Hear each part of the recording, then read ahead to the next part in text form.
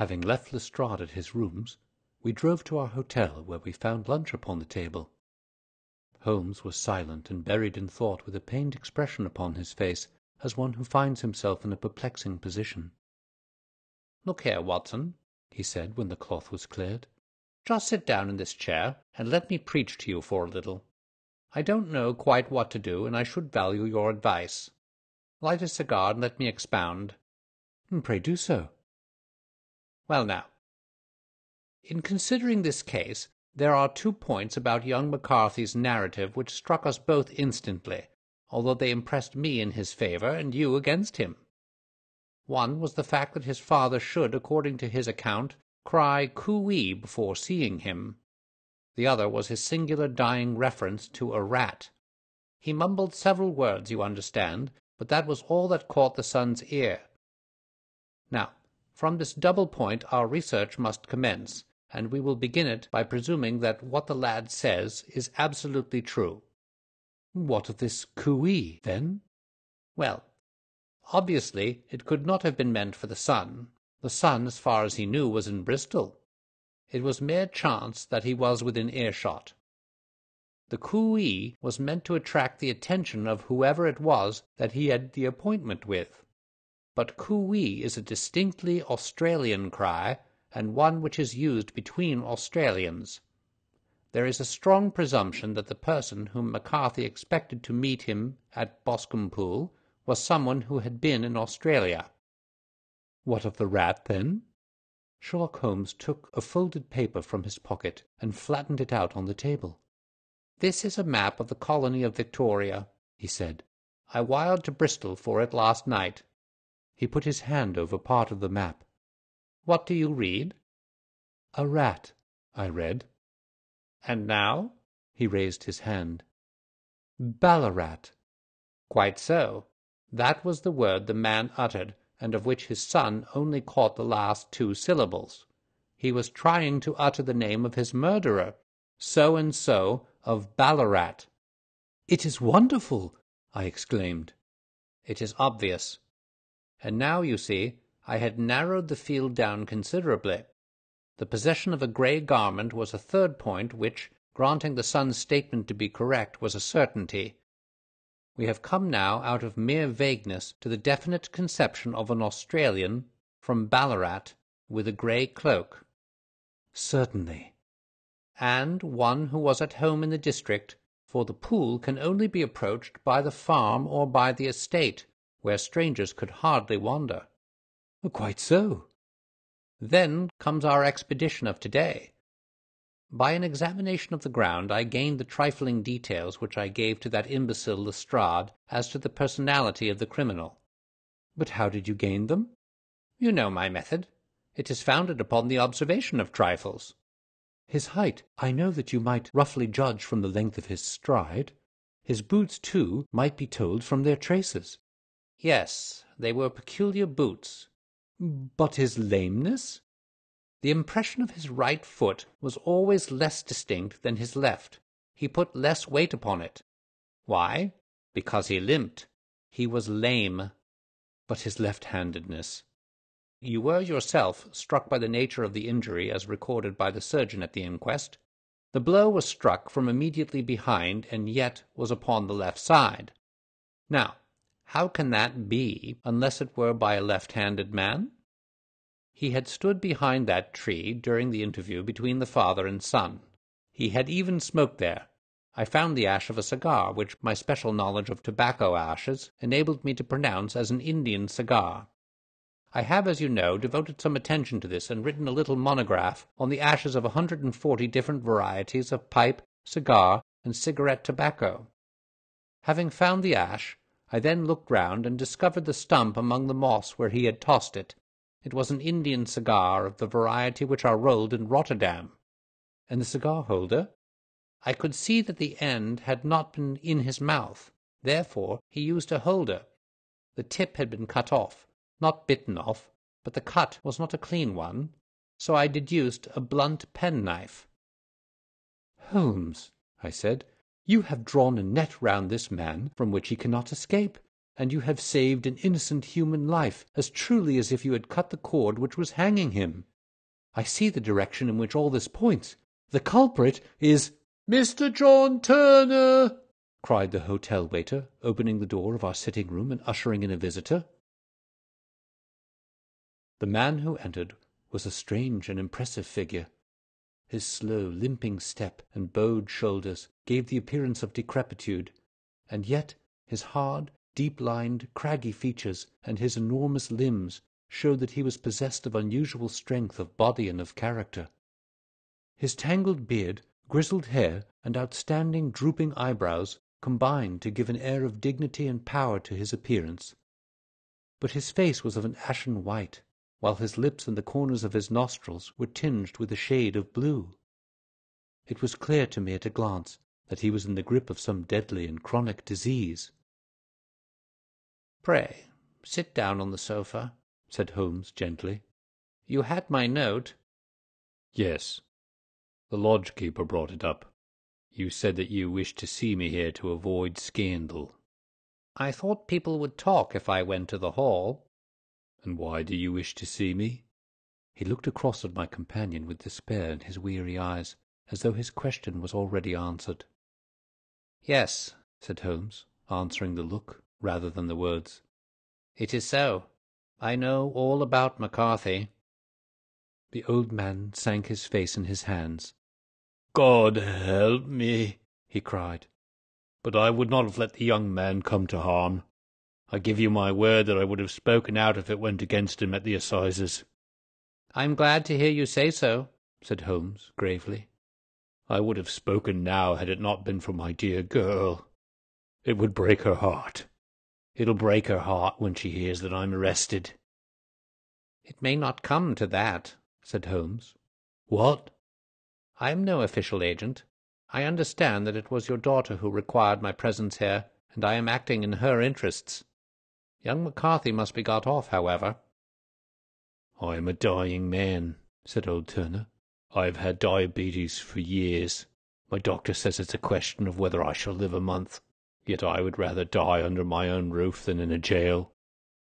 Holmes rose and sat down at the table with his pen in his hand and a bundle of paper before him. "Just tell us the truth," he said. "I shall jot down the facts. You will sign it, and Watson here can witness it. Then I could produce your confession at the last extremity to save young McCarthy. I promise you that I shall not use it unless it is absolutely needed." "It's as well," said the old man. "It's a question whether I shall live till the assizes, so it matters little to me. But I should wish to spare Alice the shock. And now I'll make the thing clear to you. It has been a long time in the acting, but will not take me long to tell. You didn't know this dead man, McCarthy. He was a devil incarnate, I'll tell you that. God keep you out of the clutches of such a man as he. His grip has been upon me these 20 years, and he has blasted my life. I'll tell you first how I came to be in his power. It was in the early 60s at the diggings. I was a young chap then, hot-blooded and reckless, ready to turn my hand at anything. I got among bad companions, took to drink, had no luck with my claim, took to the bush, and, in a word, became what you would call over here a highway robber. There were 6 of us. We had a wild, free life of it, sticking up a station from time to time, or stopping the wagons on the road to the diggings. Black Jack of Ballarat was the name I went under, and our party is still remembered in the colony as the Ballarat Gang. One day, a gold convoy came down from Ballarat to Melbourne. We lay in wait for it and attacked it. There were 6 troopers and 6 of us, so it was a close thing, but we emptied 4 of their saddles at the first volley. 3 of our boys were killed, however, before we got the swag. I put my pistol to the head of the wagon driver, who was this very man McCarthy. I wish to the Lord that I had shot him then, but I spared him, though I saw his wicked little eyes fixed on my face, as though to remember every feature. We got away with the gold, became wealthy men, and made our way over to England without being suspected. There I parted from my old pals and determined to settle down to a quiet and respectable life. I bought this estate, which chanced to be in the market, and I set myself to do a little good with my money to make up for the way in which I had earned it. I married, too, and though my wife died young, she left me my dear little Alice. Even when she was just a baby, her wee hand seemed to lead me down the right path as nothing else had ever done. In a word, I turned over a new leaf and did my best to make up for the past. All was going well when McCarthy laid his grip upon me. I had gone up to town about an investment, and I met him in Regent Street with hardly a coat to his back or a boot to his foot. "Here we are, Jack," says he, touching me on the arm. "We'll be as good as a family to you. There's two of us, me and my son, and you can have the keeping of us. If you don't, it's a fine law-abiding country is England. There's always a policeman within hail." Well, down they came to the West Country. There was no shaking them off, and there they have lived rent-free on my best land ever since. There was no rest for me, no peace, no forgetfulness. Turn where I would, there was his cunning, grinning face at my elbow. It grew worse as Alice grew up, for he soon saw I was more afraid of her knowing my past than of the police.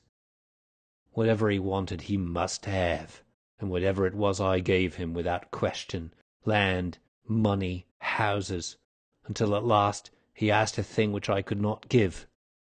He asked for Alice. His son, you see, had grown up, so had my girl, and as I was known to be in weak health, it seemed a fine stroke to him that his lad should step into the whole property. But there I was firm. I would not have his cursed stock mixed with mine. Not that I had any dislike to the lad, but his blood was in him, and that was enough. I stood firm. McCarthy threatened. I braved him to do his worst. We were to meet at the pool midway between our houses to talk it over. When I went down there, I found him talking with his son, so I smoked a cigar and waited behind a tree until he should be alone. But as I listened to his talk, all that was black and bitter in me seemed to come uppermost. He was urging his son to marry my daughter with as little regard for what she might think as if she were a slut from off the streets. Drove me mad to think that I and all that I held most dear should be in the power of such a man as this. Could I not snap the bond? I was already a dying and a desperate man, though clear of mind and fairly strong of limb. I knew that my own fate was sealed, but my memory and my girl, both could be saved if I could but silence that foul tongue. I did it, Mr. Holmes. I would do it again. Deeply as I have sinned, I have led a life of martyrdom to atone for it, but that my girl should be entangled in the same meshes which held me was more than I could suffer. I struck him down with no more compunction than if he had been some foul and venomous beast.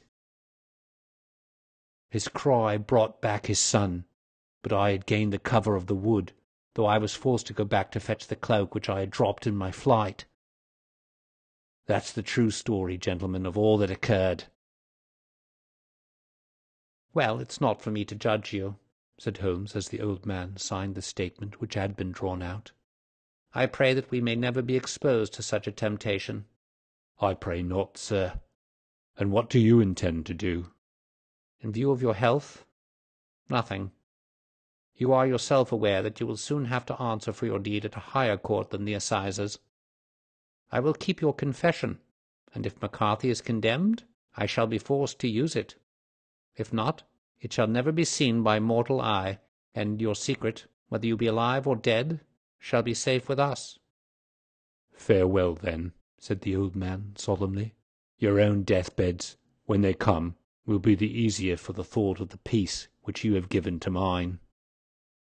Tottering and shaking in all his giant frame, he stumbled slowly from the room. "God help us," said Holmes after a long silence. "Why does fate play such tricks with poor helpless worms? I never hear of such a case as this that I do not think of Baxter's words and say, "There but for the grace of God goes Sherlock Holmes." James McCarthy was acquitted at the assizes on the strength of a number of objections which had been drawn out by Holmes and submitted to the defending counsel.